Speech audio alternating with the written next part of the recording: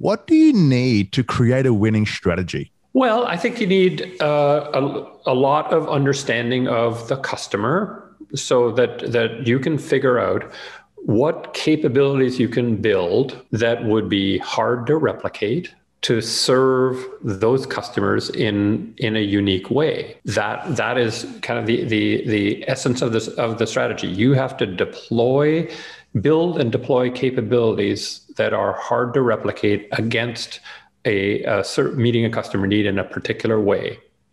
If you can do that, you'll have a strategy that succeeds. And how do you find that place?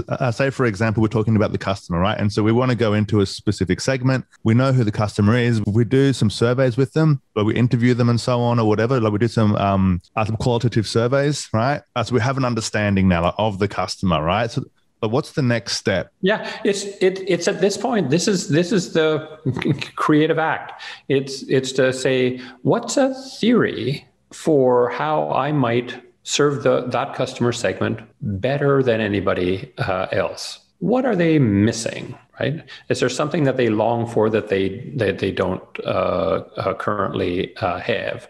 Or if they're getting stuff right now, is it at a cost to them, a price that's so high that they buy less than they would otherwise and aren't particularly thrilled with that? And we could create a different economic structure that would enable us to sell it. But it is having a theory of how we could serve them better.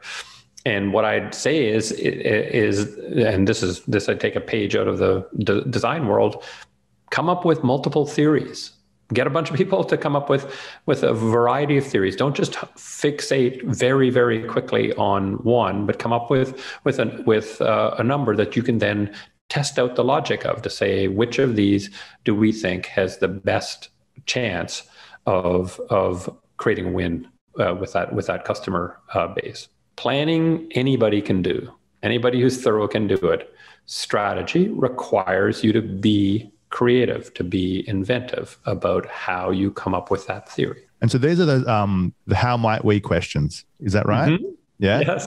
And so just for the listeners, could you just explain that? Sure. What I say about strategy is a problem-solving tool. And the way you started is to say, well, what's the problem we'd like to solve? And a good way to frame that problem is a how might we question, which comes from the world of design, which is to say, well, here's a problem. The customers are experiencing the following. How might we make that better for the customers?